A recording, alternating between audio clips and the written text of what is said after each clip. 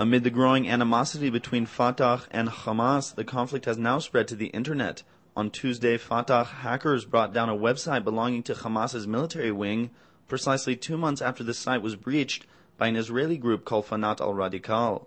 The hackers planted several messages on the Hamas website, including one warning Hamas not to attribute the vandalism to Israeli intelligence services. This is only Fatah youth and the hackers of Palestine. Our commander is Abu Mazen, and we will not accept anyone but him, the message read. This is not the first time Fatah hackers have breached a Hamas-affiliated website. Hackers boasted of their previous anti-Hamas web exploits, one posting a message saying, "Hello guys from Hamas, how's it going?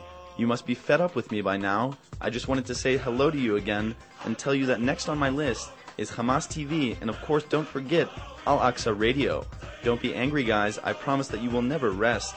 The message was concluded with a photo of Fatah's former military commander in the Gaza Strip, Sami al-Madhoun, who was murdered by Hamas during the group's military coup in the Gaza Strip last year. The hacker concluded by saying, "Even if Samih died, thousands and millions just like him shall follow."